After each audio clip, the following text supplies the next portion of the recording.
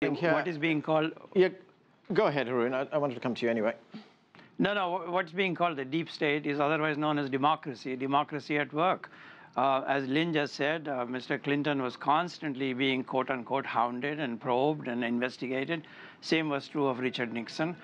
In fact, same is true of Barack Obama. The Republicans and the right-wing lobbies and right-wing press never let up on him from day one. I mean, this man was elected with such a huge vote and so on, but the partisanship has been such, was such on him, that he was deemed to be a foreigner, he was deemed to be a Muslim. These are totally unfounded allegations.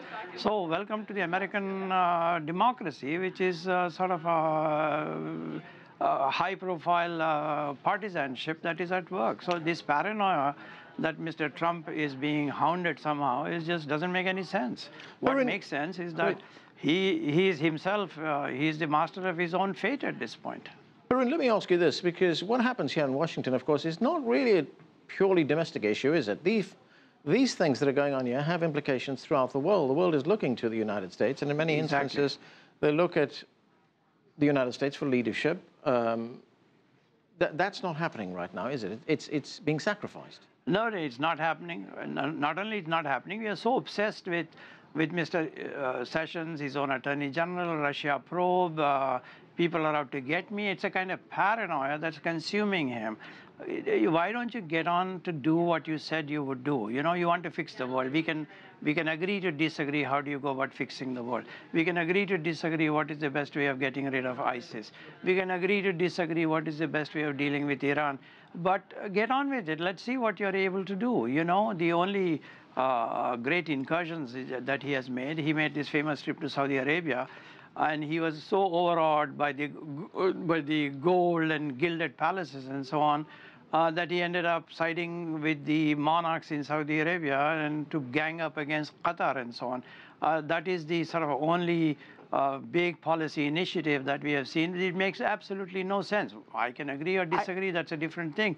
But let's see what you're capable of doing in the world and provide the leadership. If I may, I would say that he took a leadership position. Of course, leadership's in the eyes of the beholder, but he took a side. An American president of the last 20 years doesn't take sides. They just walk down the middle. He took a side with Saudi Arabia over Qatar.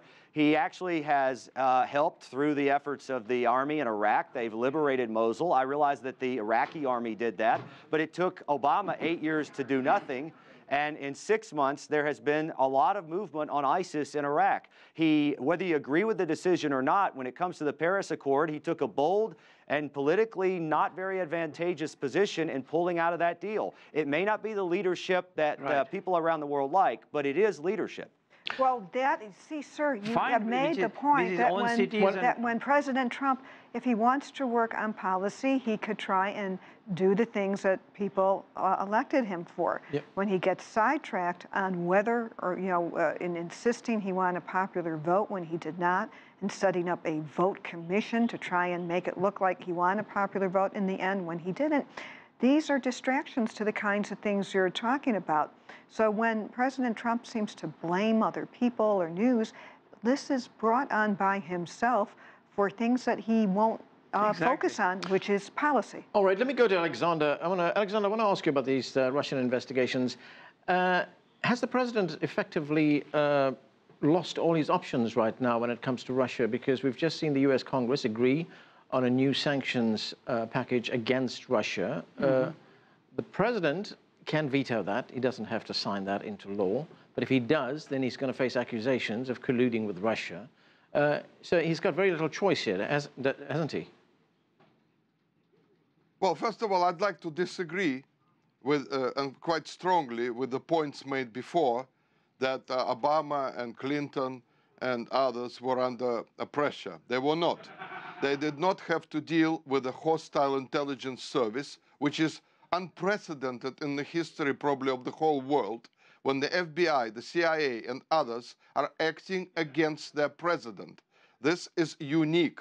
This has never been seen before. The media is conducting a campaign. Excuse me, I've been a journalist for 35 years. This is ridiculous. You are talking about democracy. This is not democracy. This is assassinations by word, basically. This is character assassinations. Every day there are rumors picked up by the media, which is leaked through intelligence services. This is a coup, ladies and gentlemen. This is a creeping coup against a sitting president. Oh, sir, so to compare him, I wish we had more time. To compare him to Clinton, whom the media protected. He should have been impeached, by the way, but he was protected by the media. Nearly half, you are telling me that of the he's American under people. pressure. Excuse me, this is not democracy. Okay. This is chaos and anarchy. Okay, I'm going to go around the table. Lynn first, I'll get to you, Bryan. Well, just, you know, I covered the Clinton administration and the scandals there, and you had, as always, an American press corps that is aggressive. That was then, this is now. That's what we do. Mm-hmm. Okay, Bryan? Now, I would say this on the Clinton issue, listen, that's water under the bridge, but by comparison, it was with the Clinton impeachment, I stopped calling myself a Republican. I thought it was disruptive, it was distractive, it was ridiculous. I didn't buy into that at all. I'm not a fan of Clinton, but I thought to put the country through that for what little there was there, ridiculous. They're doing it even worse with President Trump. I agree. This is a coup.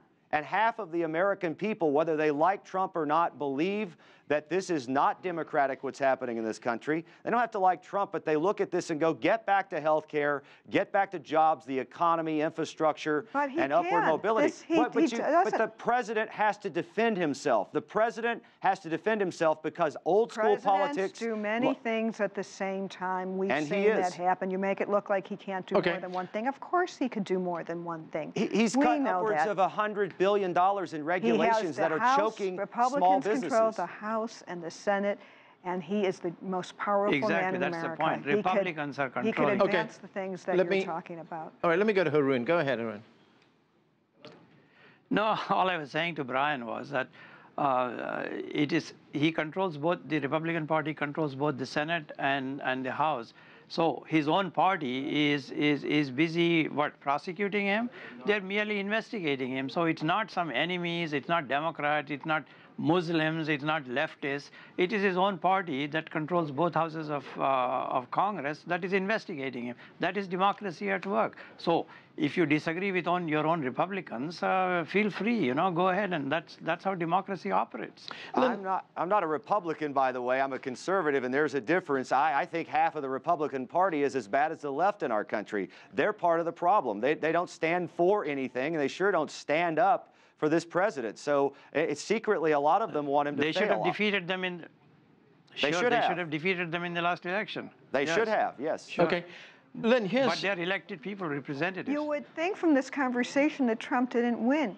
He won. Everybody agrees he's the president. The thing is, Lynn, that his domestic legislative agenda is he's struggling right now, isn't he? He's struggling because his own party doesn't agree with it. And part of this is I don't think... And while you're talking, actually, we can look at some live pictures of Trump at a campaign event in Youngstown, Ohio. Do you want me to speak or no? Go ahead. Okay, so here's the thing. And our system is that Congress is co-equal with the White House.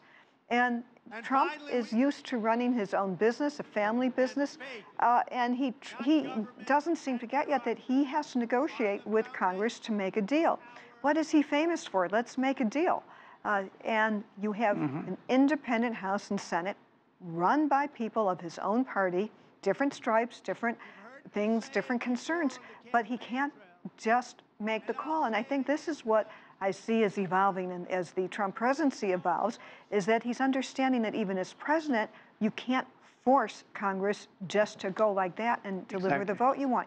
You have to sometimes compromise and negotiate. You can't be a billionaire. That's what every president does. He's a billionaire who... Okay. Yeah, he's a billionaire who is used to ordering people around, and you cannot order Congress around. Let me just add one brief thing to what Lynn is saying. Maybe the problem is far more fundamental. He ran an election campaign making such dishonest promises and so on. I'm going to bring jobs back from China. That's physically impossible. How is he going to do that? He promises people in Pennsylvania and so on, I'm going to reopen coal mines. Is that doable? Is it possible to bring jobs back from China? It's not doable. I mean, he is fighting against the reality of a globalized world.